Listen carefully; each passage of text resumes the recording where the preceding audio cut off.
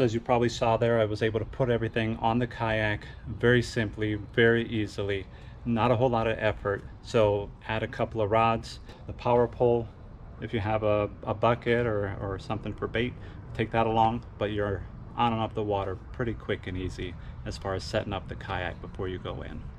All right, so today we're talking about the Lifetime Tamarack Angler. It's a 10-foot kayak. It's one that is popularly purchased at Walmart or just online off of Amazon. Right now, I think more often you're going to see a 12-foot version of this kayak out there, but I believe this one is still available. So what we're doing is we're going to actually walk around the kayak, see what I did to it, what mods that I made and added to make this a successful fishing kayak. So first of all, I want to start off by saying that a lot of times these are referred to as poor man's kayak. I like to think of it as a budget kayak because not everybody who has one is technically poor. Perhaps they have a family that they need to take care of, young family, which is my case, and we have to be a little bit more frugal and a lot more aware of what we're doing with our finances. So sometimes it takes a little bit of planning. What I have been doing is putting away $100 here, $200 there along the way, and saving up for my next kayak, and which I am that close to it, so I will be putting in an order for a new kayak soon, so stay tuned for that in the future. But without any further ado, let's get right into this kayak and see perhaps some ideas that you can take. Again, a lot of this is not my original idea, other things that I've researched YouTube and found them to be useful for me and modified them a little bit. So let's take a look. So I want to start right here in the front. I wanted a front-facing camera, and I didn't have any gear tracks on here. It doesn't come with any. It just comes with this Scotty mount right here on the side, which is very useful, and I like the placement of it. It works for me, and I haven't added any other rod holders because I haven't really needed a use for having them up here except for that one rod. But going back to this, I just took a cheap suction mount GoPro. It's not a GoPro one, it's just an aftermarket one that you would get in a pack online. I can also put that in the description to share what it was that I got. It was about $16 to $20. You get a whole bunch of other things in it. So basically what I did there is mounted that right here. I put a bunch of goop under it and I screwed it in with self-tappers, and it holds really well. The only problem with the camera that I had on there, you hear everything on the hull. Any hull slap, anything you drop, it picks it up very well. So moving on back, this I've seen many people do. Literally, it's just a practice golf ball. I took some little tethers that I had and I modified them to go right through. I drilled a hole through the center and poked them right through. As you see this scupper hole, I thread this piece down underneath it and just push it right in.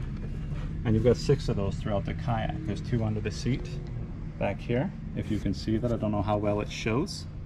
And then you've also got 2 more in the back. Those I don't have any threads through because these are the only 2 that I will pull at any point in time to empty out the kayak. This is a problem here, this opening. As you can see, there's no seals on this, and it does take on water. Depending on how rough it is out there, I might be out in waters that I shouldn't be out in this kayak, but I push it about as far as I can, and I'm very careful with it. I'm aware of the weather and keeping track of everything else so that I don't put myself in jeopardy. But that is something to take note, that it does take on water, and the more screws you put into it, the more opportunity it has to take on water from other areas. So keep that in mind. On the older versions, these are flat, as you can see. But on the newer version of this kayak, they kind of have a bevel to them, and that could be an issue with the crate. But before we go there, let's go back over here to the seat and show you how I updated that. So the original seat is literally just this back piece right here. I'm going to take this off for you so you can see it a lot better. This is the seat that comes standard with this kayak. It's literally just a padded back. It's not that well padded. And then you've got this bottom, which is literally just a very thin mat. It's practically useless. You can't be on this kayak for more than a couple hours at a time without hurting very badly. So what I do is I put the seat into it. I keep this seat back in because it keeps it in place for me. So it's definitely helpful to leave it in. Some take it off, others choose not to, but the real key here is the stadium seat. I'm gonna try to put it in here one-handed, which shouldn't be too difficult. So literally it just sets in. It fits in there perfectly. There's no wiggle room, no nothing. Once I put these bungees in, and as you can see, the bungees also hold my crate in place. So keep that in mind as we go through, that it's definitely something. So wrap it around the post, and literally I'm just hooking it onto the crate on that side. And I repeat that process on the other side, and it holds it. It's not going anywhere, even with that one bungee.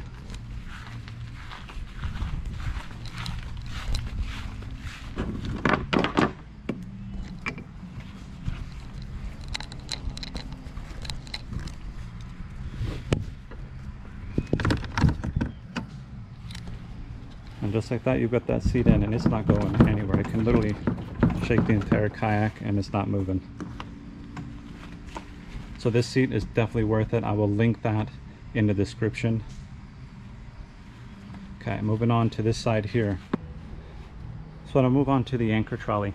As you can see, some of these pieces are starting to corrode and to rust because they are not stainless steel. So keep that in mind when you purchase a kit, that you get something that can handle the corrosion, or you can seal it yourself. There are products on the market that allow you to seal things that'll keep them protected from corrosion, but I was not keeping that in mind when I built this anchor trolley, but it came with the anchor.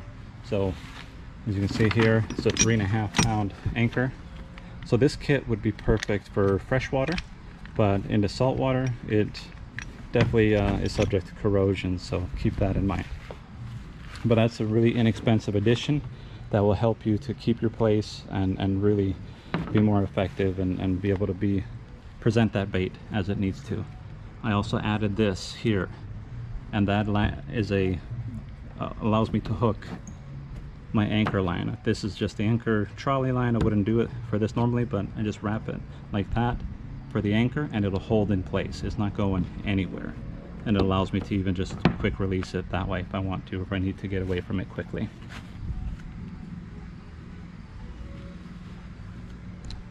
All right, moving back. Now these I built from scratch. It's not something that you can buy on the market or anything of that nature, but I built them from scratch because this kayak is 10 feet long and 34 inches wide. It does have some stability to it, but you can see the hull is very flat.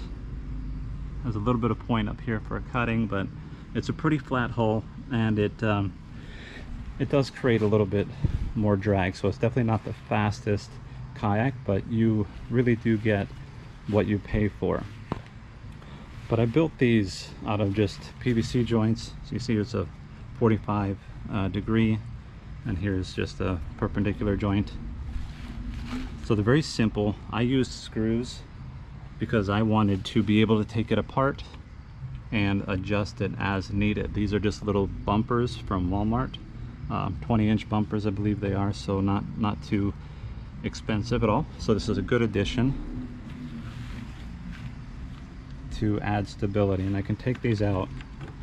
I wanted to be able to remove them, so I just literally pull this guy out and this will come right out of there. So you can do that for transport or storage or anything else, and it just latches on. Super simple. So it's a good way to be able to make this removable. I'd initially added 2 perpendicular points here, and I have some rocket launchers that stick out, but I don't use them since I added the crate, and I'm going to move on to that next. And this is simple. These bungees came with the kayak. It's all part of it. I literally just sawed little sections out of it, as you see here. And if you saw on the video portion of this video, when I was actually putting it on, it snaps right on and it holds it. It's not going anywhere. You're not going to lose that, and it holds the seat and this in place all around these outriggers. So pretty steady and stable, and it's not going anywhere. Moving back over to this side, I added 3 rod holders for just transport. I don't really carry more than 2 to 3 rods at any given time, but these, adding it to the side of a crate is really, it's priceless, and it helps so much when you're out there. And just, I keep 2 rods and I keep my net readily available right here. And these you can buy on Amazon. They're inexpensive. You can buy them at Bass Pro, Dick's, I'm sure anywhere that they sell any angling, anywhere they sell anything for anglers, you're gonna be able to find these products. So it's pretty easily accessible, a good investment, and I would recommend just a simple crate like this to anybody. It's so easy to do. I also updated my paddle from what I pretty much had a hand-me-down paddle. It worked for a little bit, but it didn't come apart. It was in bad shape. So this paddle I got at Bass Pro. So I purchased this paddle keep and added it to the kayak. It doesn't come with anything like this. This kayak is very simple, very bare bones. All it comes with is a Scotty rod holder, and it comes with a paddle sometimes when you purchase it. So you need to add all of this extra stuff to really be more effective on the water. It's a simple addition, again, inexpensive, and it helps to keep your paddle out of the way. They have paddle keeps here that you're supposed to put your paddle up on top here, but it just stays across. You can't do it here because of the Scotty rod mount, so it's really useless to have it. It's got one on the other side as well. One use for these paddle holder pieces here that are helpful, for one, when I'm kind of moving between spots and I don't want to throw my rods in the back, I can literally just put them here and paddle keep them, and they'll stay and stay dry. But really what I use this for is for this, the power pole. I've got an 8-foot power pole, stakeout pole that I actually won in a raffle. So it's pretty nice here. I get to just keep it on the kayak like this, and it stays out of the way, and it just pokes through. Sometimes I'll feed it through here if I want it, if I'm not planning on using it at all. But you can just put the paddle keep on there and it's staying, it's not going anywhere.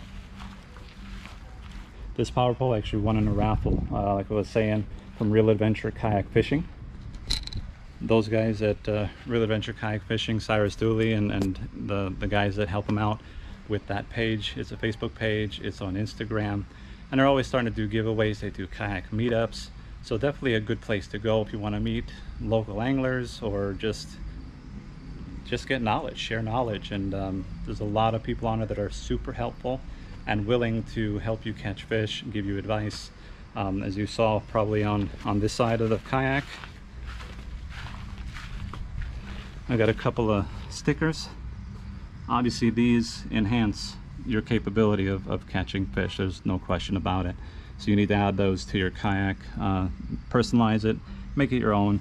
I'm not sponsored by any of these guys or any of these groups.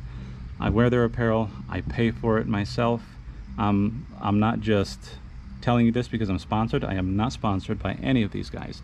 I am a customer and I enjoy all 3 of these groups, so check them out. I'll add their links also in the description so you can check out their pages and see what they're doing. A lot of good stuff happening out fishing. As you can see, I wear the shirts. They're SPF 30 and higher. They keep me cool, they keep me dry, and they keep me safe from the sun. Especially here in Florida, it's a big deal.